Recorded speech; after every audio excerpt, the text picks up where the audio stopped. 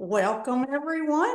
I'm Chari Elam with the Bee Supply Monthly Magazine, and I have Yappy the Beeman with me today. How's it going, Yappy? Yeah, I am great. I feel like I finally reached a level in this beekeeping production sharing stuff that I just never dreamed I could make, you know, to that. I mean, you have interviewed the most important people in the world, at least in that I know of, the Dirt Rooster, Mr. Ed. You probably got Barry in there a time or two, Got but Cayman, oh Brad Dunn. wow. Wow. See, you've had greatness.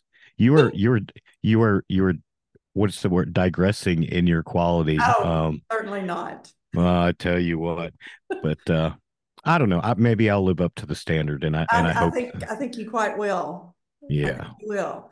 Um, just super cool to have you here.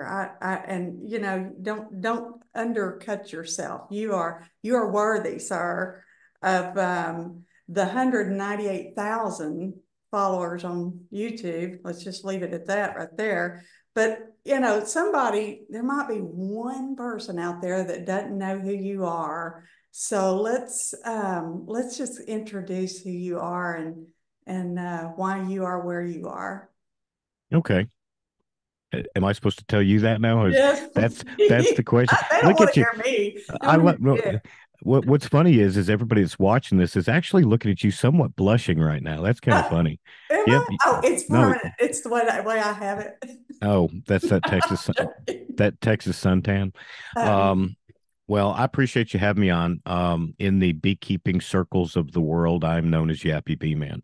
At home, I go by a bunch of other names, and I if you approach me, I wouldn't autograph anything in those names, so we'll just stick it at Yappy. But I've been I'm known for my bee removal videos. And it's funny that you brought up Fred Dunn because Fred calls them rip outs. And although Fred and I are very acquainted with each other, I actually don't have a Fred Dunn. If you actually see this, Fred, hey, call me. All right. If you don't have my phone number, you can find it. You're a smart man. But we got to talk about this terminology on rip outs. It's not a rip out. I mean, that scares people. So let's not call them rip outs. But like I said, I primarily have been a bee remover for a little over 10 years. I I got into beekeeping with the desire to interact with something nature. I do explain that quite often. My wife and I just got to a point a few years after the whole September 11th debacle and worried about food sources and this and that, to a maybe a thought process of prepping that if there came a time when we couldn't just run to the pharmacy or to a doctor, what type of things could we take care of at the home level and be able to identify and treat? And so we took a class with a local person that had learned from an old man back in the mountains for years that was taught by an Indian woman, so this is this little tradition in the use of the old-timey medicines. And we my wife was the one that she's darn near a herbal doctor as far as the knowledge goes. I didn't really take into that, trying to figure out, identify this plant, that root, that weed, that leaf. And then all of a sudden we come to a day where we had the conversation about the medicinal properties of, and uses with products from a beehive. And I went, hang on a minute now. This is something that I can interact with. I can hold these things. you can I mean, touch a bug. if anybody knows me, it's like I'm not really afraid of anything. I've interacted with everything from and this is no lie, and it was a juvenile, but everything from skunks, snakes, raccoons, possums. I have actually interacted with sloths. They are cool. I'll tell you a little side note about sloths here in a minute, but elephants and giraffes, the zoo just hasn't really kind of taken a liking to me yet to let me come and ride on a giraffe, but I foresee it in the future. Um, I one of my bucket list things is to swim with dolphins, but I'm talking about the dolphins in the ocean, not just, spending a bunch of money down at SeaWorld and getting to do that. Right. But Right. if it comes down to the point where I have to, I'm still going to do it. But that interaction in nature is what just really triggers me. So that day came, and I said, I'm jumping all over this. I want to keep bees now, and I found somebody that had a feral beehive in the back of a barn wall, and was allowed to go and get it. I found a few local beekeepers that had knowledge of how to do it, and we got a plan together. I got a box, donated from a couple of people, and I was ready to go. I had a box. Okay, had some frames. I was ready to go. So the morning comes, we show up there, they start tearing open, ripping open. Um, that must be where Fred Dunn gets it from, That's because it. if he had ever seen them and the way they acted, yeah, that's probably it. But it was interesting. But at the end of the day, I watched this whole process happen, and I've made no secret to the two gentlemen and thanked them 1,000 times over for all the help they gave me. But after I saw what was going on and how the approach went to it, I said, there's got to be a better way than this. And so I started really kind of looking into a few things, but then I learned the beekeeping side of it, for the first year hobbyist. I did things that just kind of were very anthropomorphic. I called them my girls. They were my babies. If it's cold, they're cold, bring them in, kind of thing. Um, and I went through learning. And then the next year, a friend calls and he says, "Hey, I got bees in my house. Can you come get them?" And I felt like I had learned and studied enough through some avenues, to try it.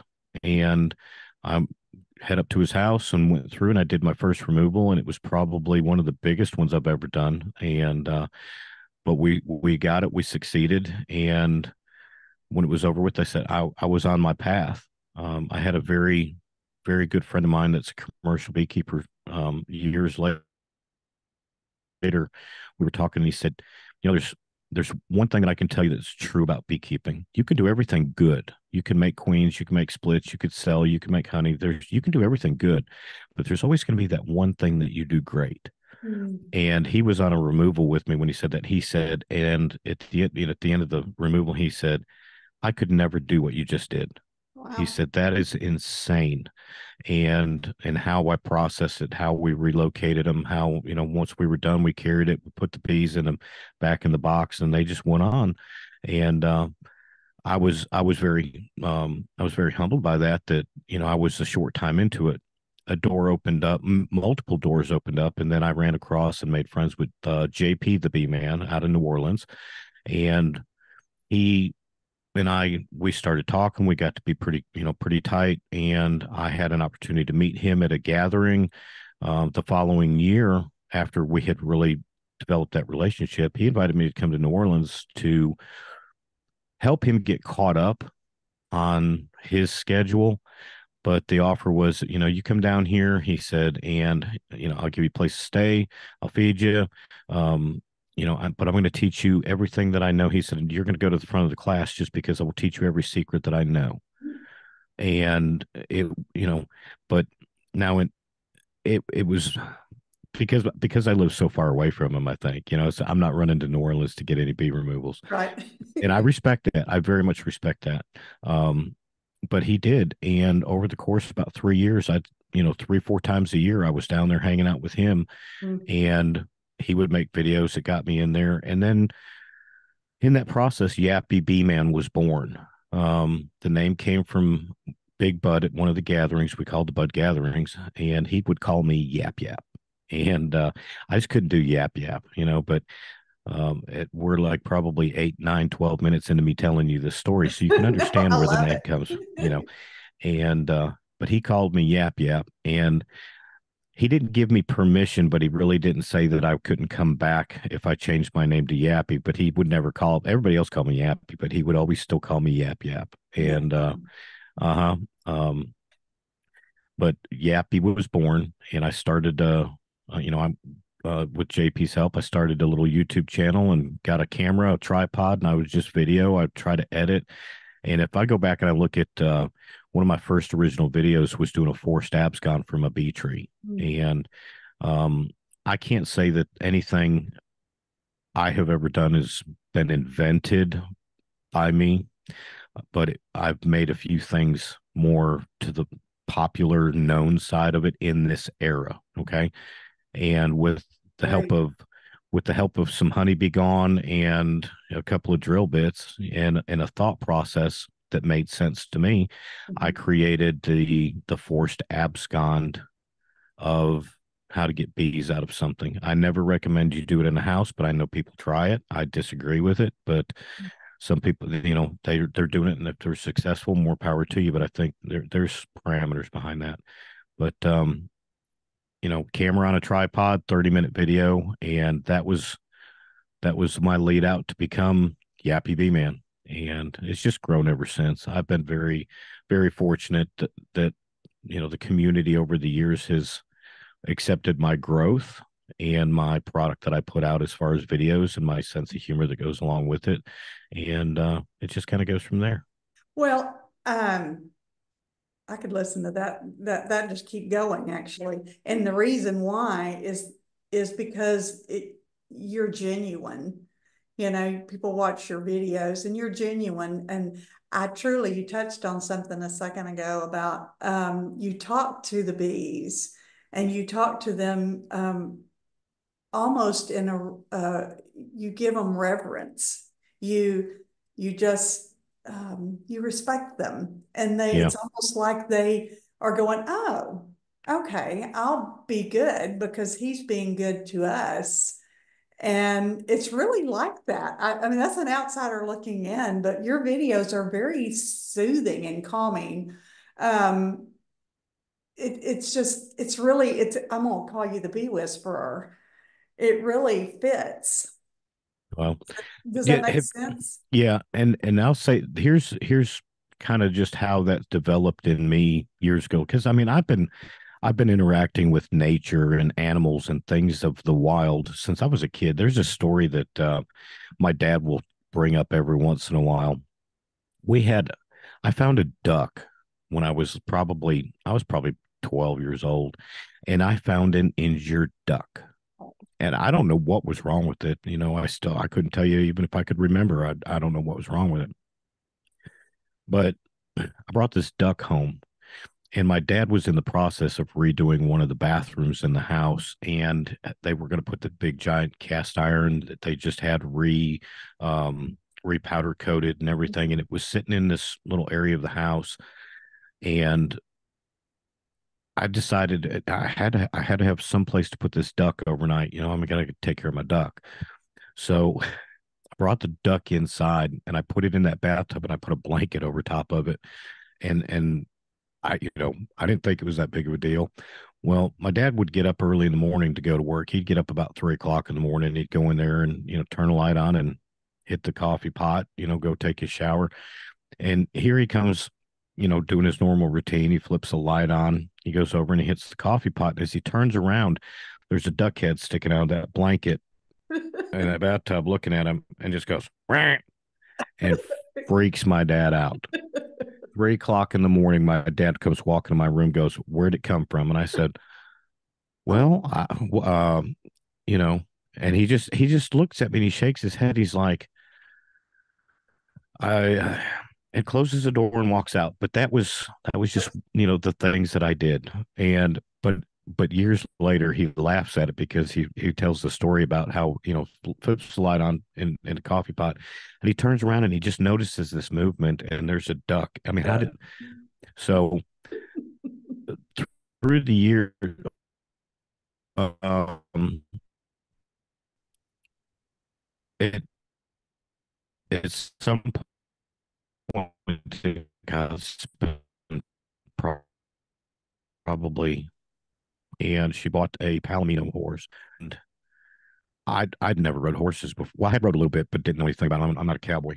And I learned with the riding horses from a very well seasoned older gentleman that we'd go on trail rides.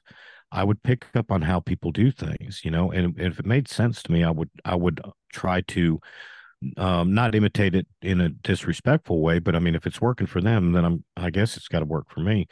And when he rode, he would just every once in a while go, "Hey, baby," pat it on the neck, "Hey, good girl," go easy, blah blah blah. He would talk to his horse, Mm-hmm. and it may or not, I don't know if it made a difference, but I know when I got on my horses that I would develop that connection through a communication.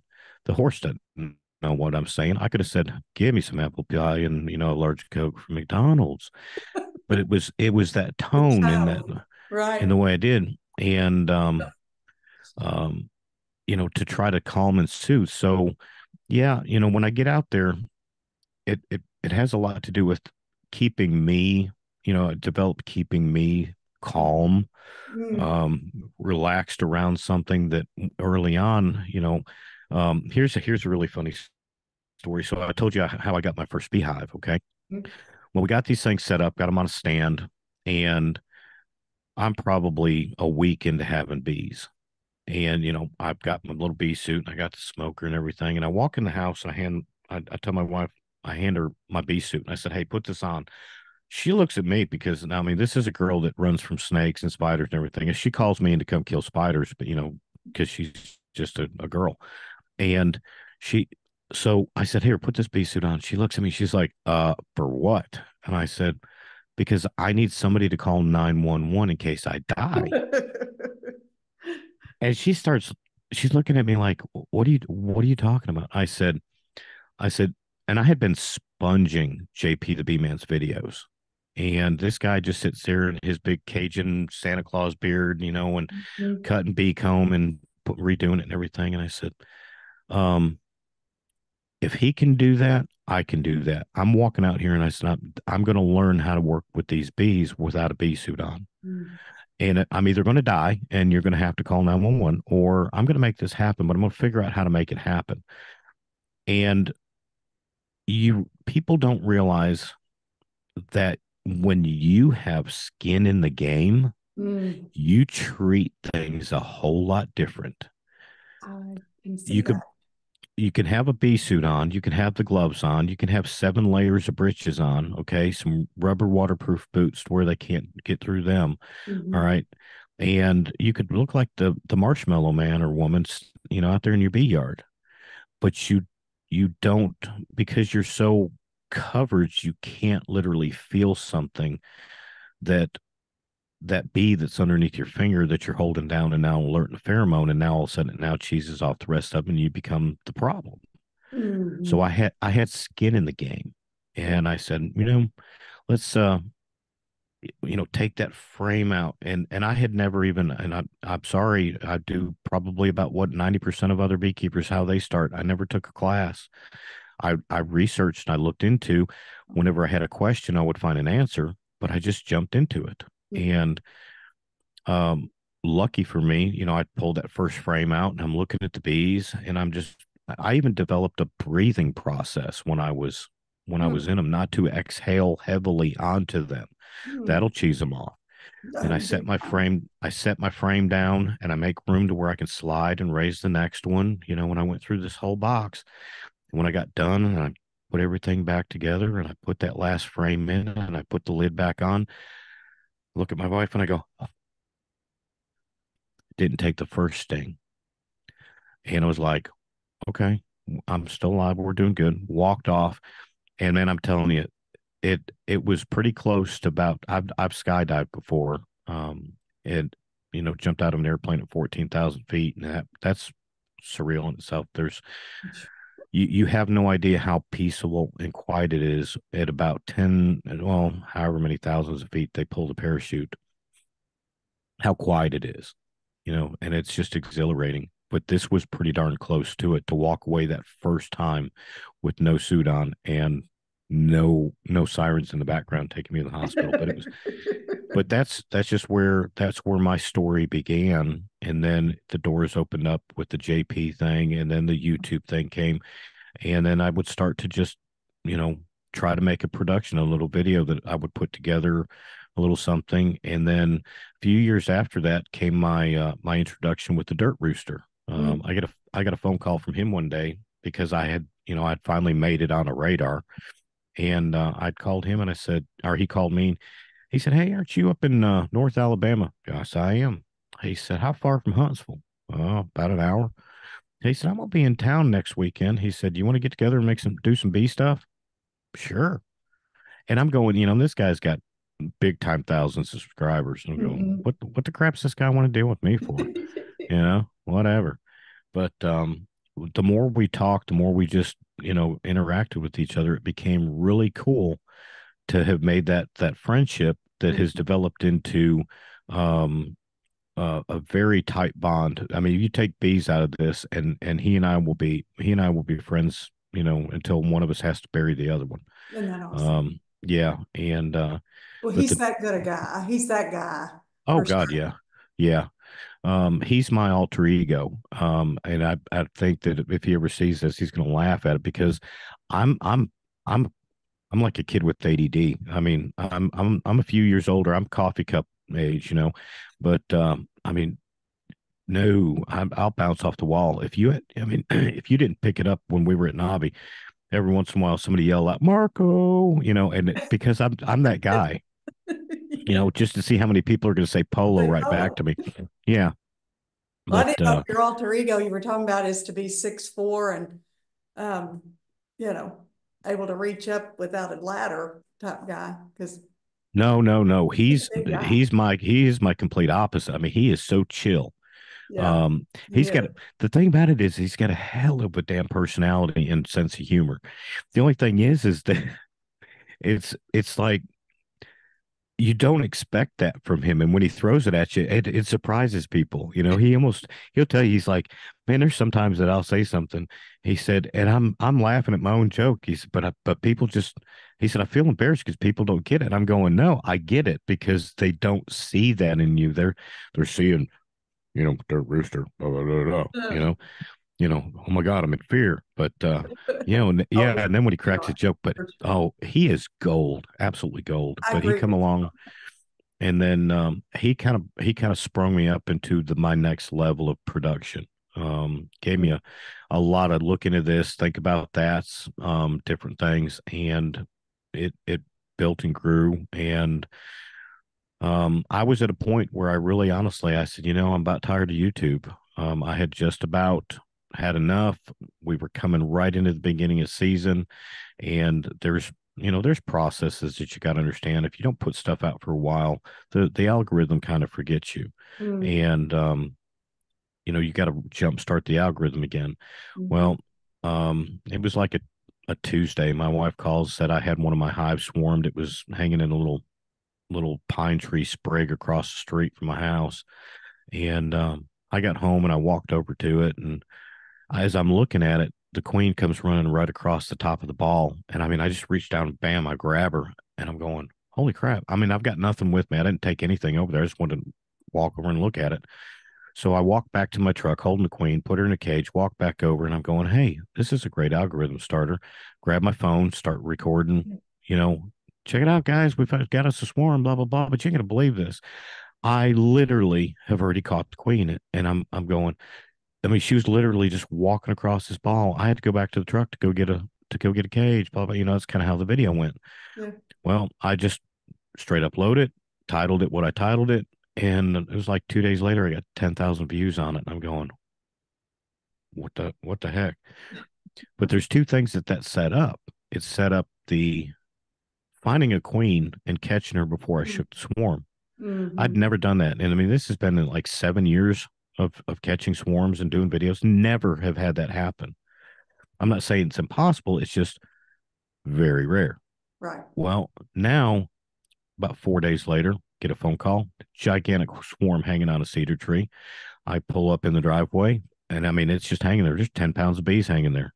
Dang. And I'm like, holy crap. Pull the truck up underneath it, throw a tarp on top of that, set a box up there. And, now I got my queen cage ready. All right, got everything. But you know what I don't have? I don't have a camera. I video everything, with handheld cameras and whatnot. All I got's my phone. So I'm like, well, it'll be what it'll be. So here I am, and I'm holding my phone, and I'm recording this thing, and I do, the weird stuff. I interact, and I reach up in there, and I grab a little handful of bees, and I'm going, oh yeah, they're great, and I shake them down onto the entrance, and as I look back up, there's that little cubby hole where I just pulled those bees out, and right there's the queen, and I go, oh wow, and I reach up and I grab her. I mean, and I caught her perfect. In 10 pounds of bees, there's the queen sitting right there. Unbelievable. And now I'm holding her in my hand and I'm like doing this. I'm going, guys, I got to put you down for a second. And I'm still talking. And I grabbed the cage and I put her in the cage and I picked the phone back up and I'm going, this doesn't happen. Holy crap, blah, blah, blah. I'm like, so I set her down in the entrance and well, what do we do from here? Well, let's just shake the bees.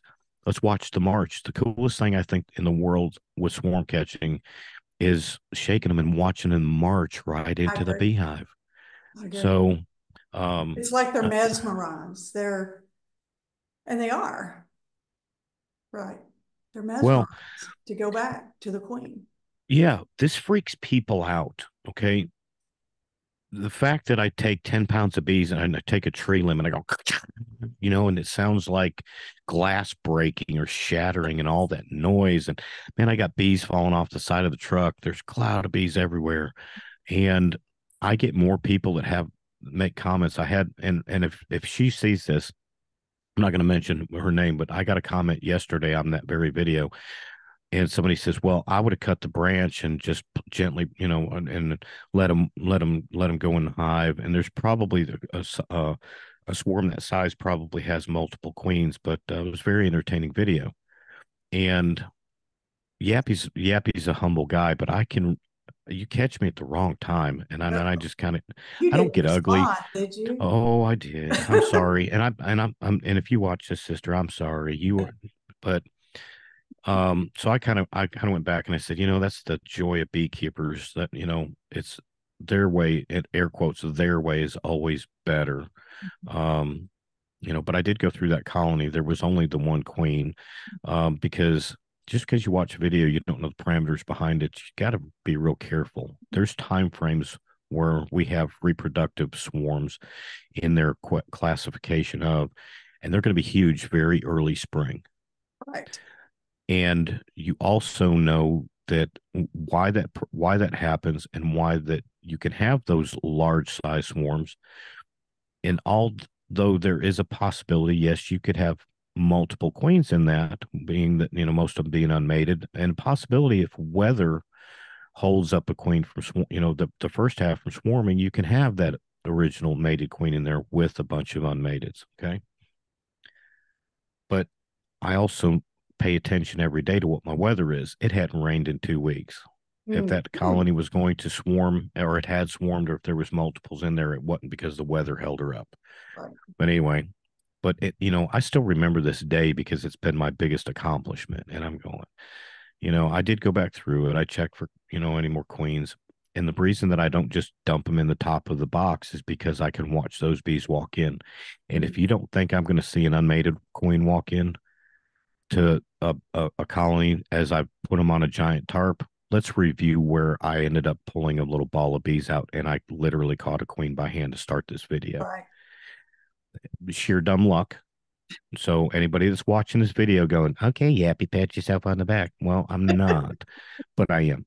And Well, I would be but too. Let me but I pat you am. too, because that was pretty incredible. But Really. but yeah, has anybody else ever did it? I guarantee you somebody else has. But unless you caught it on video, I was going to it didn't say it didn't happen. happen. Didn't happen. It I didn't did. happen. So anyway, um, but she commented back, "Oh, I didn't mean that. I'm sorry." And I was just as sweet as apple butter. And I said, "No, no." And I was nice, and we talked, and I did a little looking back towards some of her information through the socials, and she's been a beekeeper about 10 years, Yeah. and but it gets there's some times where it kind of hits you the wrong way when people don't know the time frame that guys like Mr. Ed, Fred Dunn, Cayman, Dirt Rooster, JP, or myself put into this production of. I mean, Right. and that's just a few guys. I mean, there's a lot of YouTube people out there, and you could tell the difference between somebody that, hit record and is walking around their yard and doing something versus somebody that's got a quality production. And I can do a bee removal in, 4, 6, 8 hours. And I'm trying to remove a hive in somebody's house, record it, maintain the scenario to where nobody gets hurt. Then I've got to pack all that up, go home, put the bees in a box, um, finally get done with that, go in and take a shower. Then I've got to offload all that footage into a storage, on the computer. And then that's just, I'm doing two things at once. I'm a production man and I'm a bee remover. Mm-hmm. And then from there, the removal side's done. Now I sit in front of the computer and now I'm a production company, a one Right. man production company. I'm the talent, the producer, the director, the editor, the promoter, Mm-hmm. all those things. And there's times where we sit down in front of computers, and depending on the length, I could be there for 4 to 6 hours. I could be there for 2 weeks. Mm-hmm. I put out a video, and it it was amazing. It was a huge hive up underneath a lady's porch, and when I opened it up, it was like, this is insane. But let's find a queen out of 10 pounds of bees here. There's a gazillion of them. So ended up, as I was removing it, we started finding queen cells. And there's a whole story in that. But one after another. Well, the first one I found, I set it down on my vac box for a minute. I went up to go get a queen cage out of the truck or a clip or something to put her in, and I come back down and she had already come out of that cell. Oh, wow. And I'm like, where'd she go? And now I'm looking. I mean, because queens, when right when they hatch, they are not much bigger than a dang They're regular not. worker. Very skinny. I'm underneath the backside of this house on a slope that's covered in ivy. Okay. I mean, needle in a haystack, and I'm looking for this one single queen, and I'm going, oh crap. So, well, we'll figure it out later. So I vacuum and I pull a piece of comb. Next thing you know, I mean, I get six. I think we found 5 or 6 more for sure queen cells out of that. So I decide if she's coming out, that our time frame's there. As I'm looking at those cells, they've got chewed. They're pretty close to it. So I start popping queen cells, and I'm recording all this, trying to get everything that I can because this is an amazing removal. And by the time that I finally got around to editing, that was back around August or September last year. I just had it sitting in reserve, didn't think anything about it. It took me 2 weeks to edit that video. Jeez. That's like 19 minutes long or pretty close to that. But it took me 2 weeks to edit that video. And then I get in there and that's why I say, with all the love, I want feedback. I know every creator wants that feedback. Um, but then I get somebody that comes in and goes, 7 queens, yeah, really. You need to learn beekeeping, and didn't even watch the video. Ah, Didn't well, didn't even watch the video. And it so you it kind of can get a little frustrating, but just know that we do it out of our passion and love for it. All we ask for is a little bit of love back. well, you've got plenty that do. So there's, you talk about the needle in the haystack. That is the person that's feels the need to criticize is the needle in the haystack. Yeah. Do you just take this one step further? Do you take these back to your bee yard to become production hives? What are these? Because we don't know. We see the beautiful footage, but then what happens when we're not watching? Well, here's the thing that I don't think that you did your homework on. Oh, Now listen to y'all. Before we started this video, she happened to raise that little notebook that she's got. Turned around and told me she does her homework on us. Okay. uh-oh, did Before I she miss interviews us. something? Yes, you've missed major something. Okay. So Or that maybe has I know and I was baiting you. uh I'm probably going to give you that one just in case. There's your parachute. Okay. There's your parachute. So with all the years that I've been doing the production stuff, I you growth comes from feedback. Mhm. And in that feedback, um, I found a lot of people were asking, well, where did that hive? What did you do with this? How did what did it turn out? And so I started adding in to the end of the videos where when I got back to the bee yard, I showed the basic setup and we're, putting the bees in whatever particular box. Maybe speak about that a little bit and just kind of letting people know that they got back to the yard, everything looked good because that there's a lot of people that don't realize what we do and that we're actually relocating bees. Side note from that, I've got a really great friend that does wasp and hornet removals. Mhm. And he's up near Pennsylvania, somewhere up in that area. And he goes by the Hornet King. And all his videos are I show up, I cut a hole in the wall, which, he cuts pretty good. But there's sometimes where, Fred Dunn may have gotten that rip out from him. Very, very possible. Yellow jackets will chew. They're very Oh, yeah. destructive inside of a wall. So you can literally walk up and touch drywall and then just put your hand through it. So you can rip some of that out and get away with it, but not in beekeeping, not in bee removals. But now what the Hornet King does is he literally is showing you that he is sucking these with a vacuum, a shop vac, Mhm. into a bucket that has some, a little bit of water down in there. So when they get in there, in his process, he goes back and he dumps all that out, and his chickens and his emus eat it. It's everything works out great. Mhm. But he has a very large following. And in that following, people are watching all these videos that he's sucking something out of a wall and then he feeds it to, the chickens. And they don't comprehend that what he's doing in his processes and the thing that he's getting out is completely different from mine. So when they see me vacuuming bees, they think, "Oh, you can't." I wished I would be rich. I could buy a new truck to haul this camper if I had a nickel for everybody that said, "Why are you killing the bees?"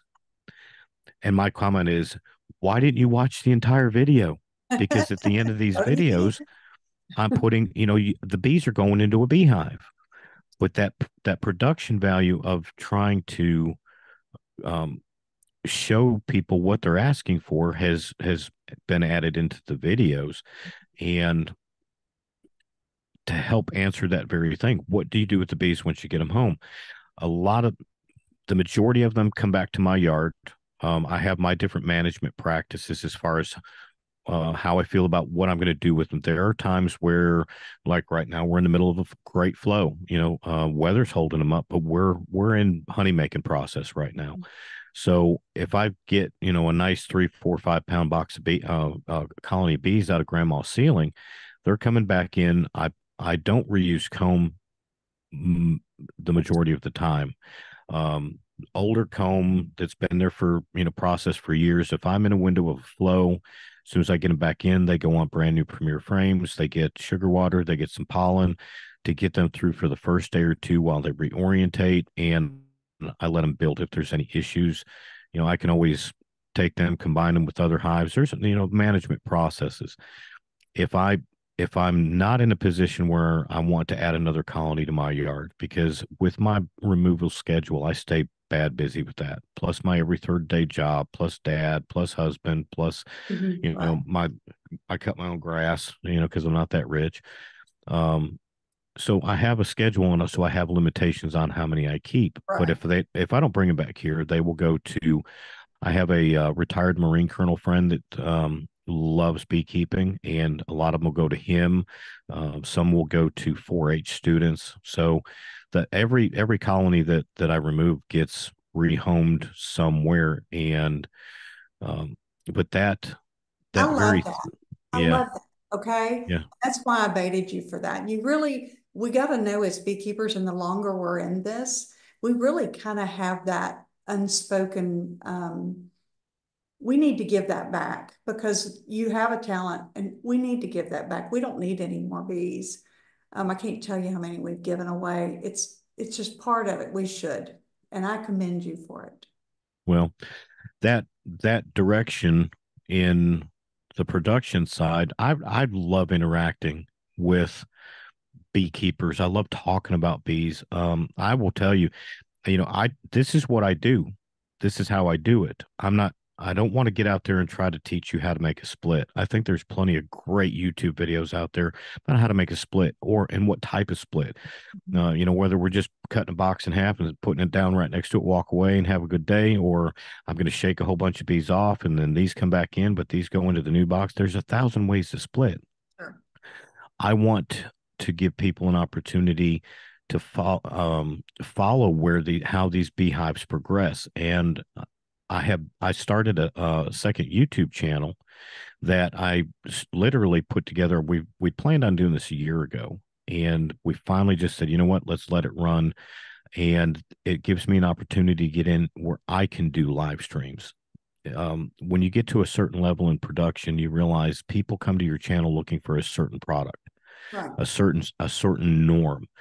And if you deviate from that norm, it turns them off and you will lose interest, and it kind of goes from there. So as much as I would love to add to my Yappy Beeman channel, my crocheting hobby, all right, and also my hula dancing that I love to do, I think it would Is probably that on run people film? off. No, no, that's just funny. Haha. Okay, but anyway, but so Yappy Bee Man is the brand, but that channel gives you this. Mhm. But I want to interact with literal beekeepers, where I get a lot more than beekeepers on that channel that Mhm. are looking for something, but they have no desire to be beekeepers. Over here with the Honey Money TV channel, I can get on if I feel like it. I just want to get on live. I just want to talk to people about bees. I no direction at all. I just want to interact with you guys. I can turn live on and say, "Hey, all right, here I am." If Let's 12 talk. people show up or if 200 people show up, let's hang out. Like it's almost my little personal corner of the knobby where tonight, if you're available and you want to chat, let's go. And it will grow, but it also I will have videos that'll follow some of the removals. You can follow these bees because these are people that want to know and see what happened from there and watch that growth. There's a lot of different things, but it's the interaction that I can have with people freely that it is what it is. Um, that Love, is great for that. So I love that. And we are a breed of our own. Beekeepers do like talking, and especially as we get a year or two, we'll leave it at that, oh yeah, behind yeah, us. We would love to interact and people ask questions. And I will never forget when someone asked me something, and I knew the answer. And I thought, this was a dozen years ago, and I really didn't even have to think about it. I thought, oh, I knew the answer. I didn't have to Google it anymore. Of yeah, course, we're not Googling it then, but it was interesting, to be able to progress to that. And you got the platform to be able to just say, okay, here we go. Let's have a forum. Let's talk. yeah, yeah. I love that. Um, one of the do you know Bruce Jenny from Stream Team? I don't know him personally, but I know who But he of is. I've seen him at the various yeah, now conferences. Yes. so all three of them are great, but Bruce is the one that I have the history with. And Bruce called me about a week ago. He said, "Hey man," he said, "I want to, how would you like to get on?" Because he knows I've started the new channel up. He's like, "Hey, how would you like to come on and do a live with me? Let's just sit and shoot the breeze, like what we're doing right here." And you mean you're going to give me an opportunity to talk? let me polish up my Let me polish up my microphone, brother. I was like, yeah. So we got on the other night, and him and I have interacted. We've known each other, oh God, probably 10 years. And I have followed his progress. And, he'll tell you stories about, our first interaction between me and him. And then I've followed his growth, but he's just somebody that is amazingly humble. I can tell in his knowledge of things. Um, I told him he and I were talking after their stream last night, and it was like we're talking just like me and you. And I said, why are we not recording this? Because it's like the only thing we're missing is the campfire. And to me, that's what these Um, live streams are going to do. Is yeah. there's no smoke in your face, and nobody's worried about having to go out behind a tree to go TT. But at the end of Mhm. the day, it's like This is just us hanging out, and I hope to see that growth on there. I really do. Well, we do that with the monthly webinar that we do. I don't know if you know of it or have seen it, but it's called Monthly Buzz, and Blake Shook gets on there, and James and my husband and we pop in. It's awesome to be able to have a forum for beekeepers that know, well, let's just get real, free, that they can go in and turn on at any time, recorded version or live, step in live and be able to see experience talking. It's Yeah. it's a blast. hmm I I I think it's amazing that this is a direction that a lot of people are going in. I mean, it's an avenue, and we're all trying to find our niche in it. Mm-hmm. But you know, where 10 years ago, anything that you really wanted to learn about beekeeping, you really had to go find a book. For sure. Uh, that was, I'd say that what 12 years ago window was when the social media stuff was coming up. We had, MySpace, as far as that goes. For a Now, minute. yeah. So, it's funny is some of the younger beekeepers in here are going to go, "What was MySpace?" Well, it was the original version, which was actually kind of cool in some of the things that you could do with it, but it was pre Facebook, and now we're at the point now where Facebook is as old, and forgotten, but it still interacts with. But what a lot of people didn't realize was that the only way you could really get online bee information was to go to a certain.com and then Mhm. go through their chat threads. You Mhm. had to almost know what Right. your topic was. Mhm. And there was an original one called beemasters.com. Mhm. And I don't even know if it's still a thing, to be Mhm. honest with you, which is kind of how I got hooked up with JP and Bud and all them when I got started. But that was the original how you found information, how you interacted. Facebook came along and then made groups to where you could have a group topic. You could go to a group that was about something, and then the all these beekeeping groups started coming up, and um, you know, it helped to really build that growth and a resource for knowledge. And it's crazy amazing that I know some of the smartest beekeepers, most experienced in the world. And, they laugh, they laugh at how much information gets spread around because people just want to throw an answer out there. Mhm. And so here's a curveball. If you ever want to give an answer, you better know the right amount of information you give to get before you give an answer. Um, I can just put a picture on the front of a beehive. There's a lot of bees hanging out on it, and you'll get 10 answers. And that whole little joke about, ask 10 beekeepers one question and you get 15 answers, or however it goes, ask one question, get 10 answers, is because none of them decided to ask Mhm. questions. You got Mhm. to ask questions to give the right answer. Don't send you if you want to help a beekeeper and you have experience and you have knowledge, um, get the whole picture before you can give the right answer. And you'd be surprised that, um, perfect example. You got 3 pounds of bees hanging off the front of a beehive, and it's now May. Okay. Well, location is going to be a major big thing as far as what's going on there. But one thing that can be really interesting is, what's the first thing everybody says? Oh, dear God, you got to make a split. You better split that hive. They're about to swarm on you. And when at the end of the day, it is a warm day, it's kind of humid, but no, they're not about to split.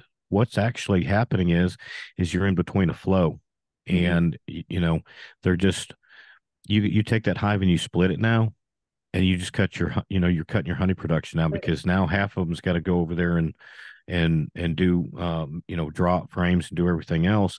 You've got a window of, well, do you actually, are you in a window of having good drones? Mhm. Did you just kill half your bees? Right. Because they can't get a queen mated, blah blah blah. There's so many different factors, but you got to ask the right questions. You do. And That's probably with the the amount of groups and the invention of that ability to gain information. It also gave a platform for people to give so much misinformation. Oh, so true. You know, Just because I just want to involve in the conversation is about the bees on the front of the box. yeah, Uh, that probably was my first panic attack with, no, probably it was an orientation flight, but second, well, I'll say second panic attack was bees hanging out on the front of the box, right? We're yeah, Southeast Texas. It's a sauna out there. And what, 2/3 of the year? It's yeah. hot and humid, and the bees are smarter than the average bear, and they're out there hanging out fanning, right? I was freaking out thinking the bees were leaving, but I was new and didn't realize that I got to take each component, put them together before I could assess what was really going on. But how Yeah. many calls have I gotten over the years? Are my bees? And of course, just like you said, you're going to answer as a professional, you're going to answer for what you're asked. So if somebody just calls and uses their words, they're going to say, I've got all these bees hanging out there bearding, that magic word, right? Bearding. Well, where are they bearding? What's the time of day? Where all these questions, just like you said, and then they end up coming up with their own answer, which I just love. I feed off Oh yeah. that.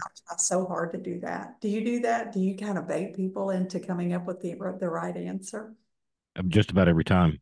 It's Because awesome, isn't what if they learned if I turn around and say, okay, I, you live right down the street from me, so I already know all the parameters. it? Mhm. Okay. And then I just turn around and go, you know, they're just bearding. I mean, it's 85 degrees out and it rained for the last 3 days. Right. They're just bearding. Don't worry about it. That doesn't teach them anything.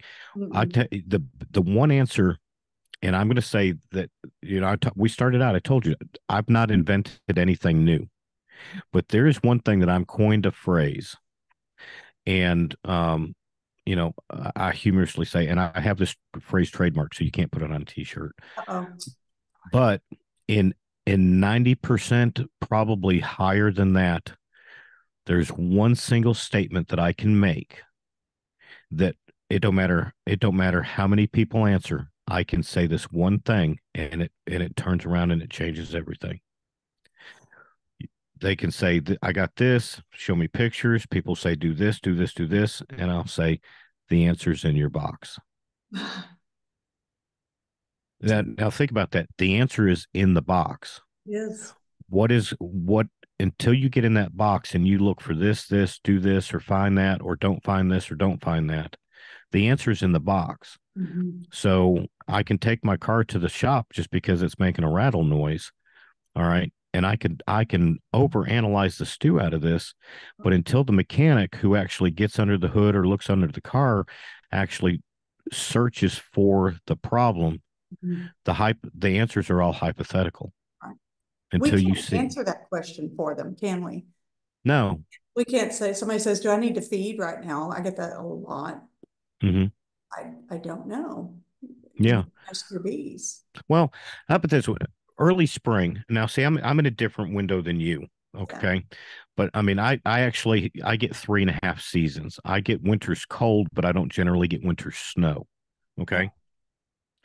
But now somebody will turn around and we have mild winters, Mhm. and they'll have the first day that it hits 70 degrees out. They go in their colonies and they're looking through and they don't see any brood. And they're, oh my God, I don't have a queen. I got to order a queen. Oh my God. And all I want to do is, just I ask them, a few questions, but it's like, well, how much pollen do you have in there? Do you have any pollen? They've got honey, they're bringing nectar, but okay, but do you have any pollen? Uh, uh, uh, you know, yeah, it's like you can't raise bees without having the resources to feed them. Mhm. So you're just not there yet. Just eh, give it 2 weeks Mhm. because at the end of the day, 90% chance you're not getting a queen anyway. All right. Mhm. But just No. put the lid back on it, leave it alone for a little while. Go back in it and see where it's at.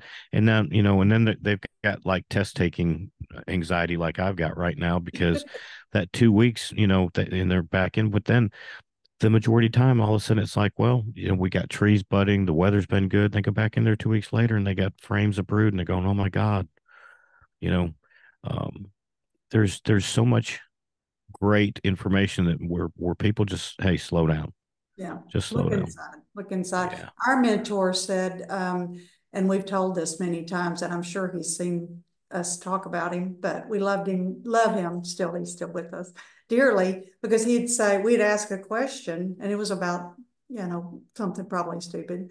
And he'd say, bees don't write books.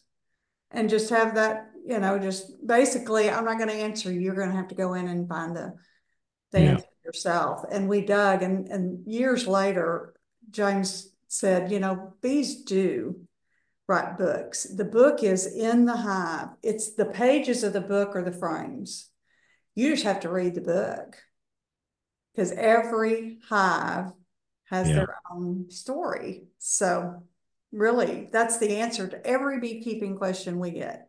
Is just Leave go it. Yeah. Leave it to a dang beekeeper to, because I've used the same thing. I've never read a book that bees have written.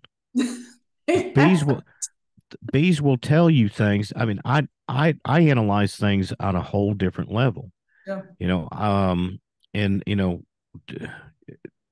y'all people that are listening to this, you can't use this in any of your chats until after I die. This is I don't have much that I can teach people. So, So but but if you look at a beehive like you look at an aquarium full of fish, mm, I mean, now you're lacking the water, okay? But yeah. an aquarium is its own little ecosystem, its own everything. Everything happens within the confines of that glass. All Mhm. right. Now think about that as a beehive. Everything happens within the confines of that box. Mhm. All right. It's an entire little world, an entire system in a box. Mhm. And one thing that we don't really give enough credit to or respect to is their communication processes. Oh, for sure. And the one thing about their communication processes is everything has a pheromone. Jamie Ellis said one time in one of his speeches that every bee has got a pheromone that relates to its job duty. Sure. So there's balances that it's we know we've got a balance of workers, a balance of foragers, a balance of this, a balance of that, and we've got that one thing that's floating around in there that keeps everybody calm, and that's the pheromone of the queen. Right. And it transfers through their processes of getting a little pheromone on this my body, and I run around saying, hey, she's still okay, guys, everything's good, but everybody's happy. And when I try to explain to people that the way you approach and you enter that colony is going to be a major factor on whether or not they let you in or not. Mhm. You have asked to enter their world and you've cracked it open, and then the first thing that we do is we destroy that complete process. So now picture in the anthropomorphic state of ideas. I come in there and I kick your door in and I walk in the front door and I'm hollering, "Hey, Jerry!" Yeah, You know, what's the first thing you do is you get on the defensive. of course. But if I crack that door open and I open it a little bit and I say, "Jerry, where you at?" Mm-hmm. Hello, because but but you're less alarmed. Mm-hmm. Okay. Now if I do it nicely, but then I throw a skunk in there, you know, you might not be friends. So everything you do, the cracking of the lid, the taking off of the lid. A lot of people crack it, puff puff, put the lid down for a second, puff puff at the entranceway. All right, I let them know I'm here. Well, my puff puff versus yours may be two totally different amounts. Right. I'm a very light, smoke applier. Yeah. But then when you pull that lid off, you have literally sucked out every single pheromone out of that colony. Right. So do it slowly Mhm. and then see how your bees react. I've met people and I spoke about this at Winding Creek where, you know, how we pull our frames out, how we interact on those. There was one gentleman that came up. I made the comment that a gentleman got me on a Zoom call one day, and he's like, "Watch this. I don't understand why these bees are so mean. They weren't like this last week." And he pulls it, rips the frame up there. He says, "See, full of honey." Pushes it right back down in, goes to the next one, pulls it out, you know, and he's just getting eat up. And I said, just put it all back together, put the lid on. I'll see you tomorrow. And then I walked through the process with him. I literally talked to that guy just 2 days ago. He called me about something, and I told him, I said, I tell that story about our Zoom call all the time, and he just shakes. He said, yeah. He said, I was so embarrassed. I said, no, but because I use that example, people actually learn from it, so it's still pretty cool. But It's so true. um, but there was a guy that walked up to me at Julie's place and said, he said, you nailed me, man, to a cross. He said that I never thought about that. Yeah, You know, it's everything in how you handle. A beehive's 97% female. Treat them like ladies. that's right. Okay. Because what, Yes. as a lady, if I get a little too grabby, a little too handsy, or a little too pushy, what's going to happen? I'm gonna come at you. Exactly. Not gonna be a good thing. Not at Well, all. So I do agree with that, that your approach I used to say, find your inner zen, whatever it is that you've got to do, don't go out there and start hollering and banging, and the bees are going to respond to your actions and how you feel. And even if you're nervous, even if you're intimidated, and we do wear our suits, but you know where we are. yes, Uh, and I Our I girls our girls grew up on the other side of the tracks, and they're different. I mean, most of the time we have to requeen.